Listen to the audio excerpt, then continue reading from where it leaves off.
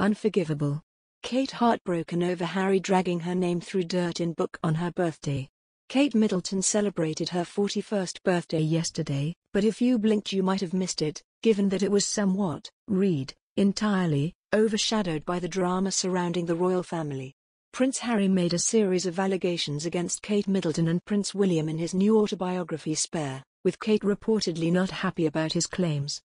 Kate Middleton is said to be appalled at Prince Harry for dragging her name through the dirt, following the publication of the Duke of Sussex's autobiography Spare.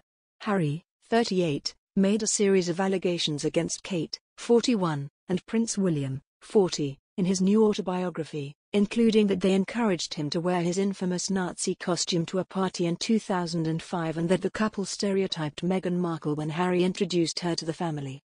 The book was preceded by a bombshell TV interview with journalist Tom Bradby on ITV, where Harry spoke in more detail about the claims he makes in the book.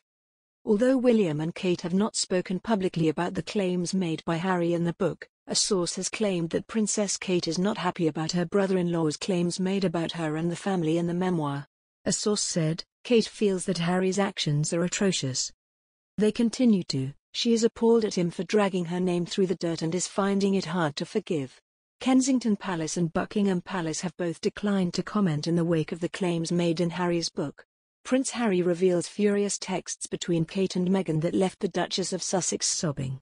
According to Harry, Kate texted Meghan just days before their wedding, complaining about the outfit Princess Charlotte had to wear.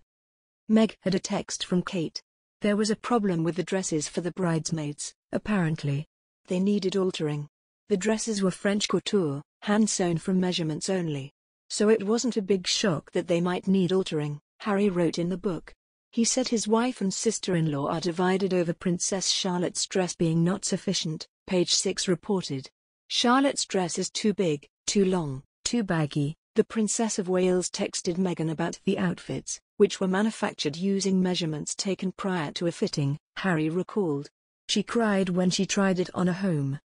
Google Trends shows that this week saw a more than 200% increase in searches for Prince Harry memoir and order Spare, and that the 416-page book climbed to the top of Amazon's bestsellers list days before its scheduled release. The much-discussed book is now officially accessible to purchase on hardcover and as an audiobook, on CD, read by Prince Harry himself. With all that going on, it's no surprise that Kate opted for a low-key birthday, and she's reported to have spent a quiet day celebrating with her husband and their 3 children, Prince George, Princess Charlotte, and Prince Louis. Notably, in a break from tradition, the Prince and Princess of Wales did not post on social media to mark the birthday.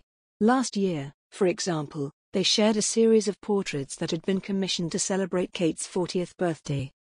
King Charles and Prince William are putting on a united front amid the controversy surrounding Prince Harry's bombshell memoir. The monarch and the Prince and Princess of Wales have told aides it is business as usual and will visit communities across the UK on Thursday. The King will attend a community group close to his Scottish home, Balmoral, and William and Princess Kate are due at a community engagement in the north of England.